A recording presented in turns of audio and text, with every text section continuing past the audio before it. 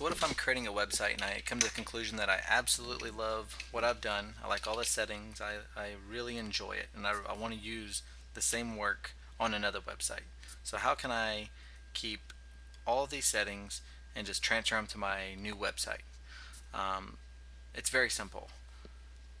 Back in the dashboard, when you're under Dynamic Settings, in the very top you see Import Export.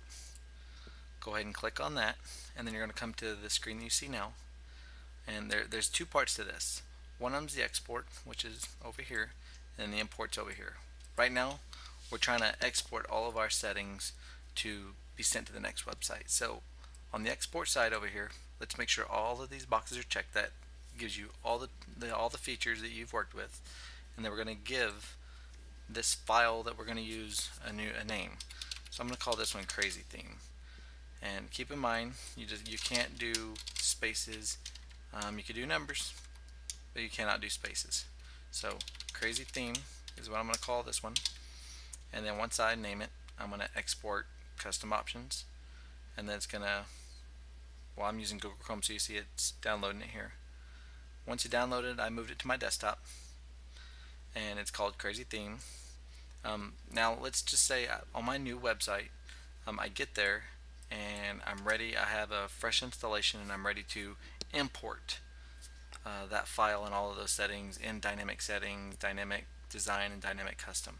I'm ready to import them onto my new installation of Dynamic. So this is where we go and we use the right side, the import settings. We're going to make sure they're all checked just like the export was. Choose the file, and on the desktop, or this is where I sent it, there's my Crazy Theme. I click that one and I'm going to open it. And once the file shows in there, I'm going to go ahead and import my custom options.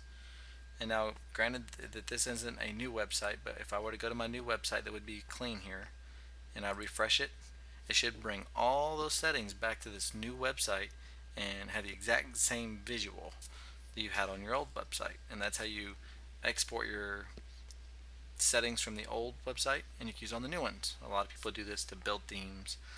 So that's how you export it and import it.